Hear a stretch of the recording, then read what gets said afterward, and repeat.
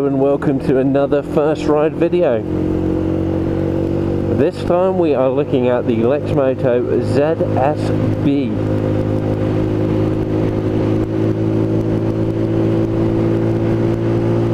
This bike comes into the Lexmoto range at £949.99. It's got a slightly more traditional bike style than the likes of the ZSA.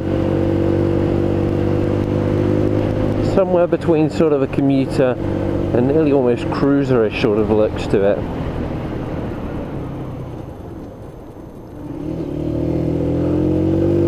Now this bike features an overhead cam engine, which is a lot smoother at higher revs.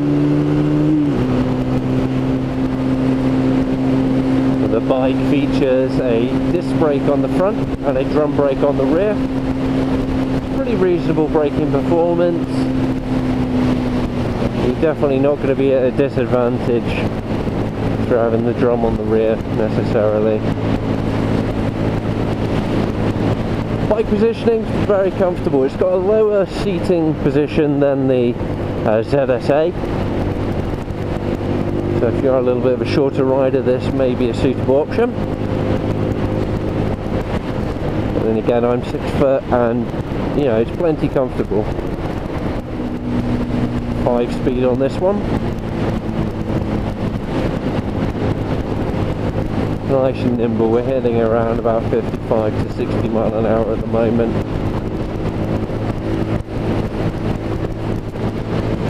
Bike's only done a limited amount of mileage, so they generally get a little bit quicker once they're run in. Speedo's nice and clear. The main display is filled up with a rev counter. You've then got your miles per hour down in the digital area. To the right of it you've then got the gear indicator.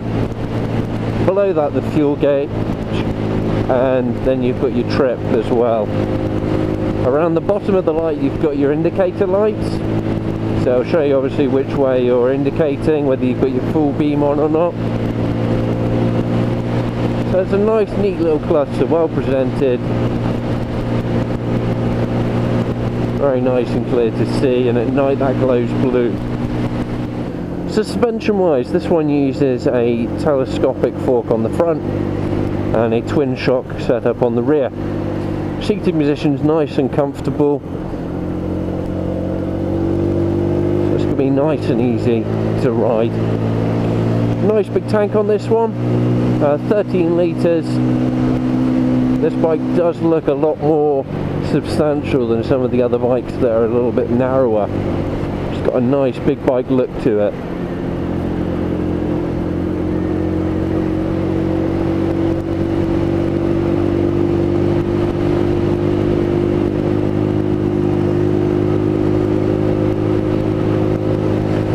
No, it's an entry-level bike into the range, still down towards the base of the range. It's the lowest price model with the what's known as the CBB, or the overhead cam engine. Typically you tend to find those on units that are a lot more expensive and premium. The engine on this is actually very similar to the Venom. The only difference between this and the Venom engine is that this one also has a kickstart to it as well.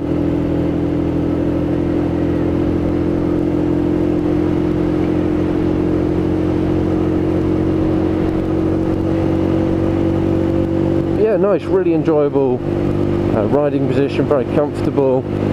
It's easy to maneuver around, and with that low seat height it's going to be nice and easy for someone who's relatively new to cycling to give it a go.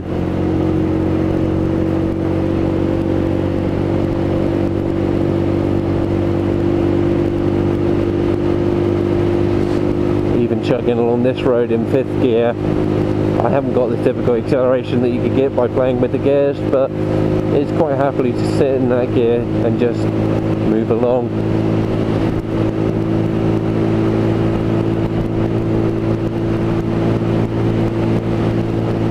So this bike is actually produced by the same factory as the Venom. very good quality control at this factory. They're a real good company that's committed to delivering not just a high quantity of bikes, but quality bikes as well. They've obviously created a bespoke design with the Venom, and they're keen to develop more models for the future as well. So they're going to be a real good partner for us moving forward. Very good examples of quality control, which is, if you've seen the Venom video, you'll know about. And yeah, no, generally a very solid bike, very, very good value for the money. Typically, to be honest, the only reason that you would move up from the ZSA to this model if you were looking at coping with a little bit more comfortable riding at higher speeds, and you would look to move up to the ZSF if you wanted, again, a more traditional commuter type bike with obviously that YBR style motor on it.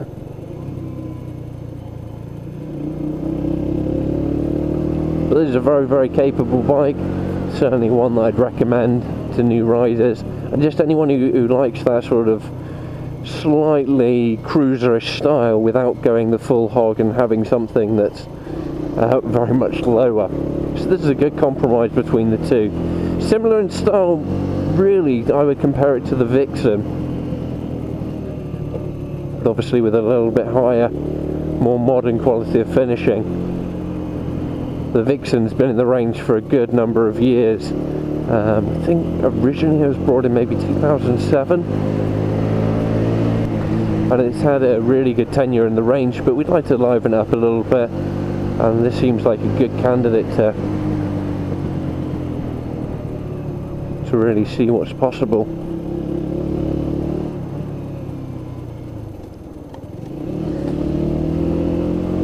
Try doing that in a car.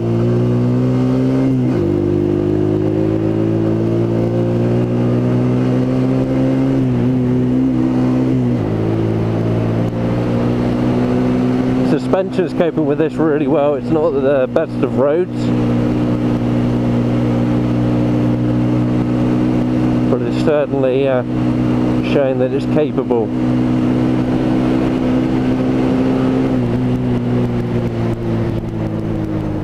So as I mentioned, the bike's available for £949.99. That's a recommended retail price.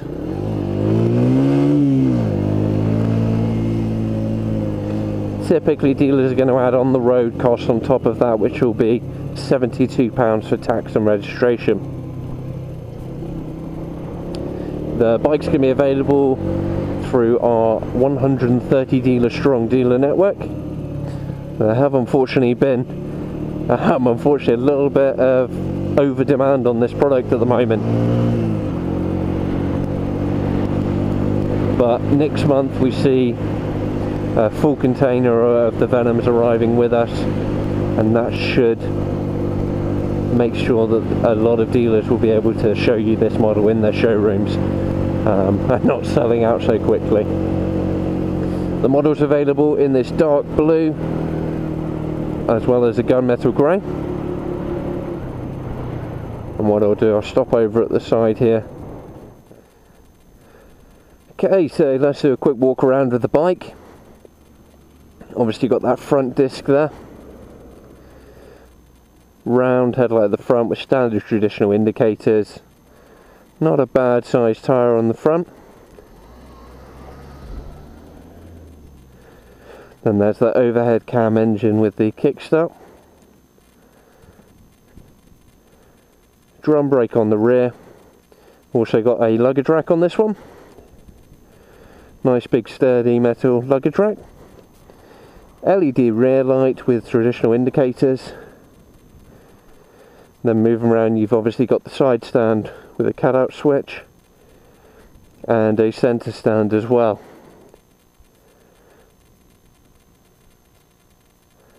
All in all, really nice bike. You can see with the quality of the castings and stuff like that, there's been a lot of attention to detail. You know, it's not just using a simple metal plate here, they've gone for an actual specific cast for it. So all in all, really nice bike.